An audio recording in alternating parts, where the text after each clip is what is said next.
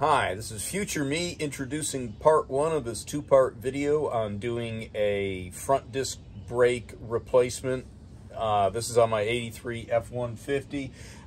This brake job will include new calipers, of course, pads, new rotors, and the inner and outer wheel bearings and seals. Everything I'm going to show you here will apply to rear disc brakes as well. The difference being how the bearings, and you can also use all these same procedures for front disc or for a front wheel drive car, with the exception of you're not going to be messing with the wheel bearings and such. So let's get started. One of the first steps prior to disassembly is get your wire wheel and drill. Dust mask like this style. Safety glasses. These these little whiskers fly out of here, and they just like to go to eyeballs. Clean up anything that's going to be reused or any surfaces. Now again, these calipers are going to be replaced, but they're going to slide in here. So anything that you can clean off prior to disassembly will just make the initial step of the disassembly so much easier. And then once you get it fully apart, go in there and clean up all of these surfaces and parts. Gonna push these pistons in and knock these calipers off. Actually, you know what I'll do? I'll take this line off, and that way when I push the piston in, it'll stay in. You want to do that first. Yeah, so since I'm changing calipers, I'm gonna just knock these lines off and push the pistons in, and they'll come right off. When you are reusing the same calipers, you need to open the bleeders, because when you push on one side, like let's say you go do this side and you go to the other side, and the other thing is also you clamp the pistons in also if you're reusing, because when you go from one side to the other, that pressure all just, if you push a piston in on one side, it's going to push it out on the other. So if you're new to this, not done that before, you need to know that. So I'm going to go ahead and get this stuff broken down and taken apart. All right, so with the bleeder open and this line also I went ahead and crack loose, you can go ahead and just push your piston in, and that way the caliper will come right off nice and easy. So just to kind of show that in progress of taking that retainer and slide out, I don't have the means to like do the action and film it at the same time. I need to get a nice little tripod. Anyhow, you just start banging on this area here with the hammer, and as you can see, this piece just will chase right out the back with that pressure clip on top of it, and then the caliper will lift right off. Okay, both calipers are off now, as well as the rotors. I've got the surfaces cleaned that the caliper slides back and forth on. Next will be to clean those, and I'm not sure if we can see it there, but yeah, these bearings were starting to show a little bit of heat damage.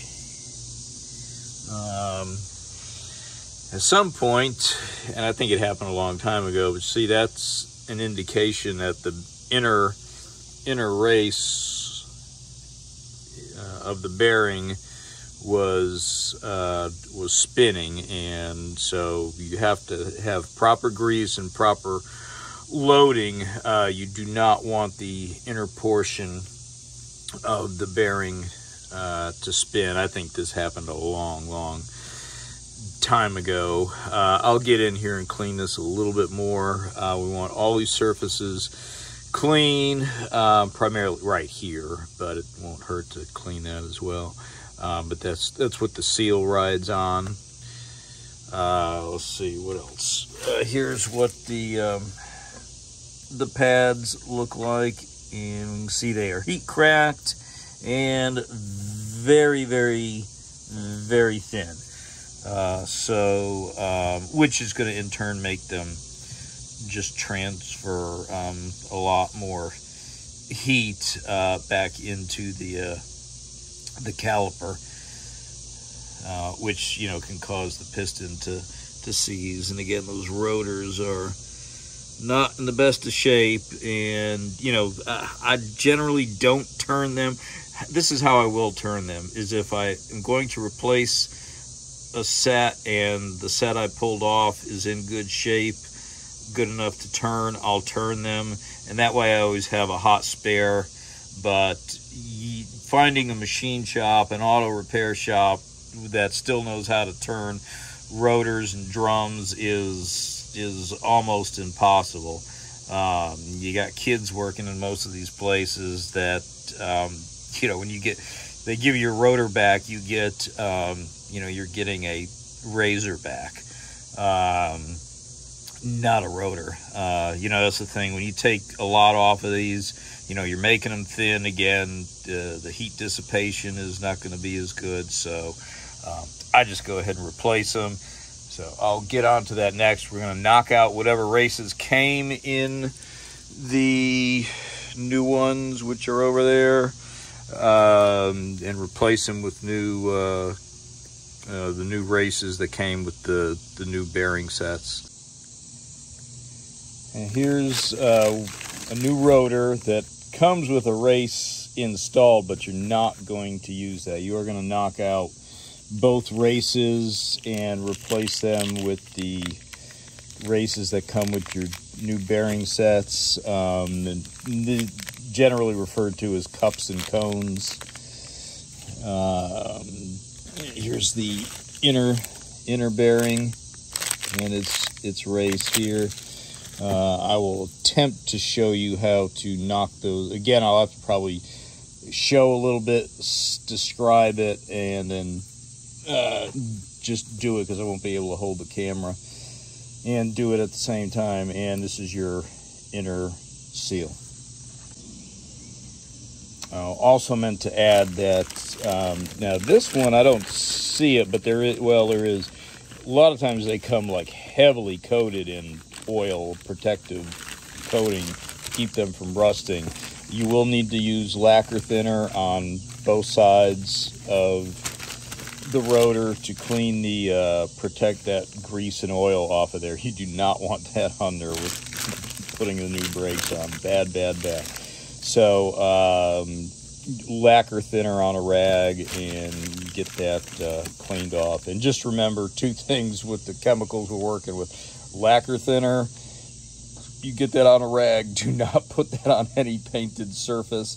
And same, brake fluid. If you didn't know it, if you don't know it, brake fluid eats right through paint. It is, I swear, it's better than paint stripper. So yeah, word of caution. Be very careful with your rags and brake fluid and lacquer thinner. Okay, to get the races out, you're going to take a drift, probably one smaller than this. I just grabbed this just so I could shoot this video. But you're going to take a drift and catch it on the inner lip of the race. So, yeah, I can tell I'm going to need just a small one to just get right up in there. And you're going to hammer it, and it'll pop out. And then you'll flip the rotor over. And then do the same thing to catch on that one. See the shiny part?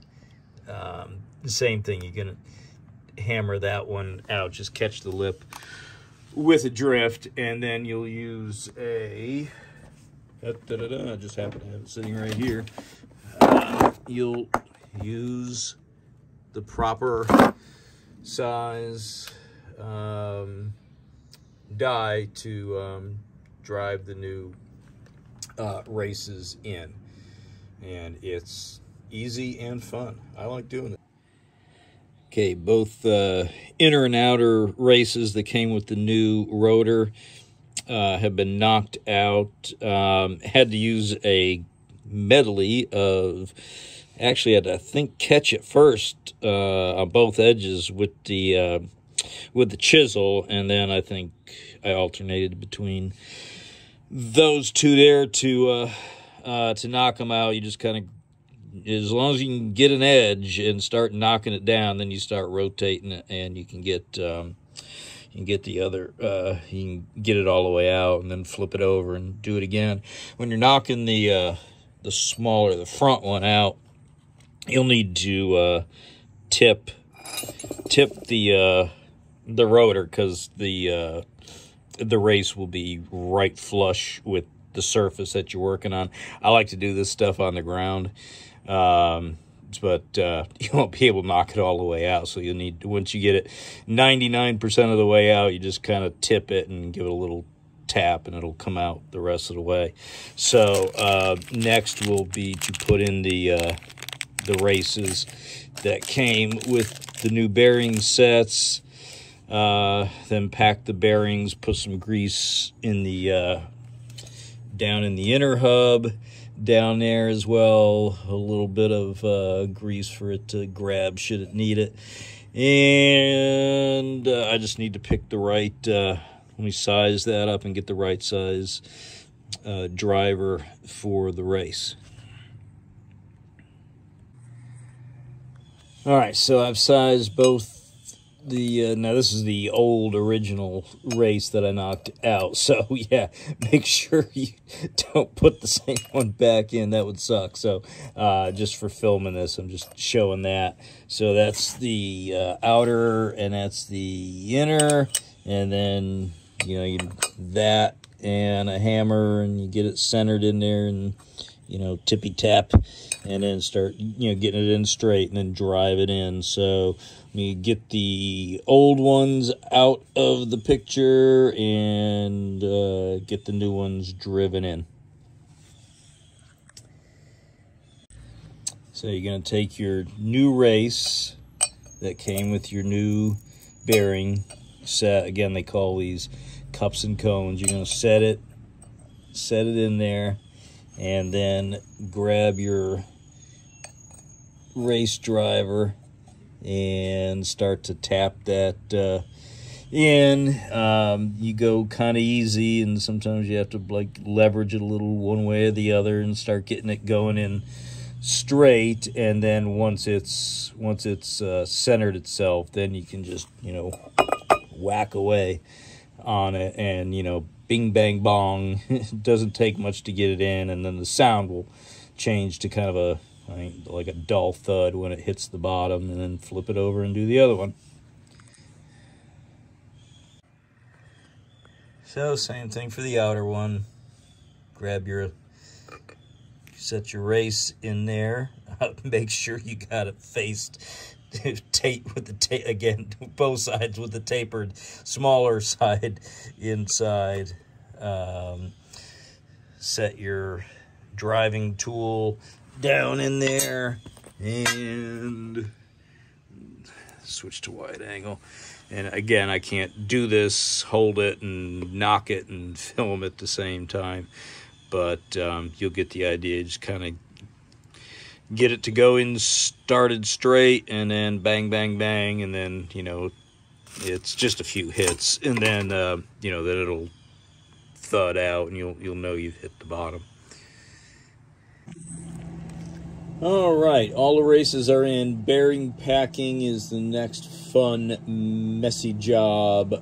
So what you do is you're going to get a good glob of grease and put it here in the palm of your hand. I put it in my left hand and then use my right hand to work the bearing. And here, let's see if we can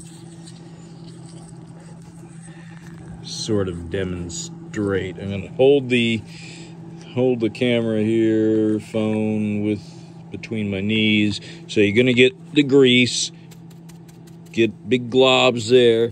Then you're gonna take the bearing, and I put the back side or the outside, the big side down, and then you just keep going around like that and get the grease to gush out. It should all be packed in here and gushing out around there. And then wipe the grease out of, you want the inner portion that's going to go on the spindle, those dry. And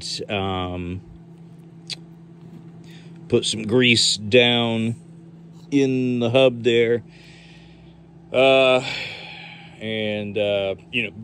gonna get this in first. A lot of times folks get ahead of themselves, and I've probably done it myself, where you go ahead and you put the seal in without putting the bearing in. So go ahead, make sure, check, recheck, get your bearing packed and in, then put the seal in. So I'm gonna pack these things. And let me see if I can start to show this. So I'm gonna get a good glob here, and then you take the bearing and you just start doing this.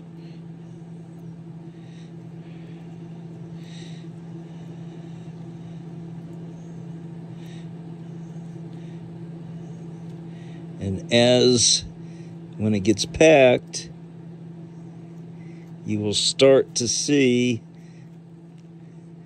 the grease coming up in between. See it right there?